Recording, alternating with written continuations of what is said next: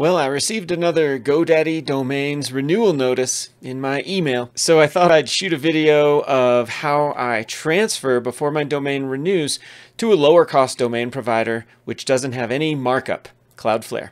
So let's take a look at my screen and this email. My domains are about to renew from GoDaddy. Here's one that's a .com domain that's going to renew at $19.99 a year.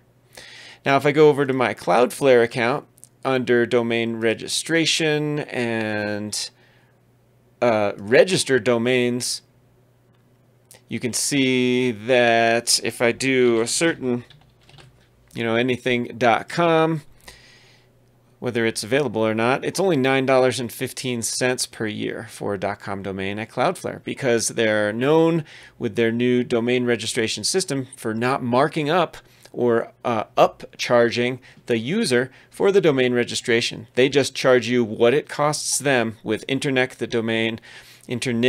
domain registration authority. And so here's what I do when I get a domain renewal from another provider that's a higher cost. Before it renews, I go in and manage my domains. I look and try to find that one that is about to renew. So if in GoDaddy you can click for expiration date. If I just click the name of this domain, I have to do a few things to get it transferred. I'm transferring the ownership of the domain to a different provider. Even though that's me, it is a transfer of ownership because it's a different provider. And so I'm going to go down to the settings in this domain name in the original registrar down here, and the first thing I'm going to do is turn off the auto renew. So what I'm going to do is go back up and look at all my domains, and it says expiration, and it used to say auto renew on. Is it right here? Here's auto renew. Just click that to turn off auto renew. That way it can give me a little bit of time in case this transfer takes a little longer. My experience is with GoDaddy, it only takes a few minutes, and Cloudflare is very fast as well. So now I don't have it set for auto renew. I can also unlock the domain. This domain lock is on. I can do that here, or under the domain down at the bottom there is a toggle switch where you can edit first of all, and then you can turn the domain locking off. You do need to do that to authorize any transfer of ownership or anything like that. So yes, I consent to unlock the domain. Continue. Let's see, it says there's an error. That might be because it's still processing my previous request to turn off the auto renew. Let's just try once again. Continue.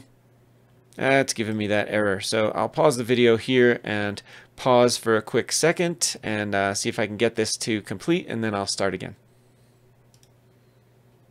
Okay, I did get that success message for clicking it here. Domain lock is now off.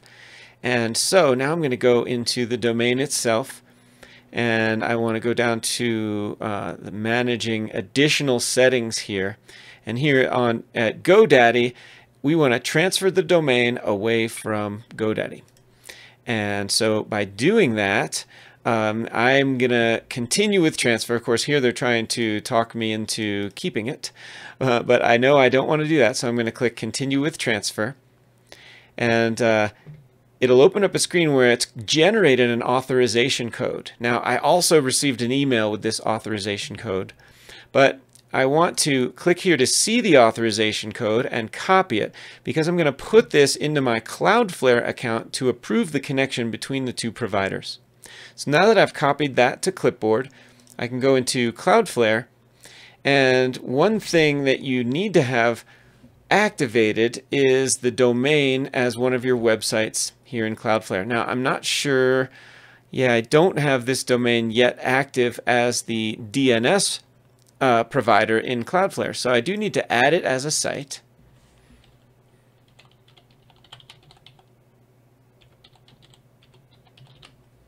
I do want to remember that that's correct. I want to remember that I have that authorization code on my clipboard right now.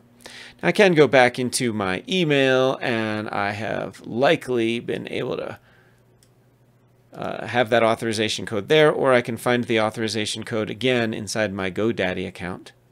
But one thing I might do, just because I know I have something on the clipboard, just opened Notepad in Windows. You can use TextEdit if you're on a Mac, and paste the code. So I'm going to set this up as a free DNS provider with Cloudflare. And now it's scanning for existing DNS records. This isn't really pointed anywhere. It's just at a holding page at GoDaddy. So it just detected whatever DNS records are already there, which is fine. And I'll click Continue. And now I need to point the name servers to these Cloudflare name servers that it's giving me. And so that's why I put the authorization code on a Notepad doc so I could get it later, because I need to copy these name servers and add them over to my domain right here. So then in the domain settings down here, it's under Manage DNS. And right now we'll find that the name servers are pointed to this domaincontrol.com name server, which is the GoDaddy one. So I want to change the name servers. I want to enter my own name servers.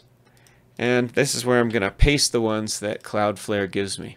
First Marty, and then Nora. These might be different for you depending on your region of the world. Yes, I consent to change the name servers, because this can change where your website is pointing. But when you switch this over using Cloudflare, all it does is use the existing DNS records. And so it won't change where your website's pointing at all when you change your DNS provider from your domain registrar over to Cloudflare like this. So now that I've done that, it only takes a couple of minutes usually for the name server change to happen between GoDaddy and then Cloudflare to recognize it. So I'm going to click Done, Check Name Servers, and then I could click Finish Later. Now I'm on the overview page here. If I come back here and just refresh the page, sometimes it'll say that it's ready. If it continues to give me these instructions, complete your name server setup, I'll need to wait a few more minutes until that name server change has been made at GoDaddy. So I'll pause the video again and let that happen, and then I'll be back in just a few minutes. Now, one thing you can do on this overview page at Cloudflare, if you've waited a little while and you'd like them to go ahead and check again, you can click this Check Name Servers button. Now then they'll tell you they're checking the name servers. Please wait a few hours for an update. They won't just continue to offer you that button all the time so you can re-click it, but this might hurry them along to go and check if those name servers are pointed yet. So what happens if I refresh the page? Looks like it's still not quite there yet. So I'll pause this video again and come back in a few minutes and check my email and also see whether this is the different looking page when the name servers have been pointed. Okay, here's a copy of the email that I received from Cloudflare, status active, just less than a minute after I paused the video. And so if we go back to the Cloudflare page, the overview page of this domain, and refresh the page, we should see the new message that says, "Great news, Cloudflare is now protecting your site." The DNS records that are present are there, and we can see the name servers that we're using over at GoDaddy. Now, I do have that authorization code to enter now. So I can go back out of the website screen itself into the major account page. And if I look under domain registration to transfer domains, it will look at all the domains I have in my Cloudflare account and tell me which ones might be available to transfer because they're hosted or registered, I should say, somewhere else. So here's the two that I have that it recognizes. I'm just going to leave this one that I'm working with today selected. And the wholesale cost is actually going to be $8.97 plus 18 cents, so $9.15 a year, instead of that $19.99 or $95 that GoDaddy wanted to charge me. So I'll just click Confirm Domains. And so now I need to enter that authorization code. So I'll go back to the Notepad document, copy with Control-C, and I'm going to paste it right here. It gives me a little green check mark, and I can click Confirm and Proceed. So I'm going to use all my same data for the contact information, click Confirm and Finalize Transfer here in my Cloudflare account. And now it's another waiting game. Usually it takes, again, only a few minutes, 5 to 10 minutes, for the transfer to happen and for a notification to come through from GoDaddy in my email. There is one more step. I need to go back to GoDaddy and approve this transfer once GoDaddy hears about it from Cloudflare. And so again, I'm waiting now for an email, and I'm just looking over here on the right-hand side over to my email. I do have 2 emails from Cloudflare. It says domain transfer requested, and it says they've successfully charged me for this domain. And do I have an email from GoDaddy? Yes. So this is what I'll usually see. Your domain transfer is all set. They're preparing to move the domain. I don't need to do anything else. Now, it's not going to renew at GoDaddy because I turned that off, but I've got until November 12th, the renewal date, to cancel the transfer. It will automatically transfer within 5 days, but I can go ahead and approve it in advance by logging into GoDaddy. And so let's see if I can find that. If I go to Frog Bottom Paonia, pending transfer out, let's see the details of this transfer. This is a transfer out. And it says that I have a transfer in progress, 5 to 7 days. To speed up the process, you can approve the transfer. It then should complete within 15 to 30 minutes, 5 to 10 minutes in my experience. So I'll just check the box for Frog Bottom Paonia and click Approve Transfer. Now, I didn't necessarily have to do that. It would have transferred automatically, but now I should get a notification in my email again that that has been transferred, and I'll see it as an owned domain inside of my Cloudflare account if I don't already. It looks like I do have it here already.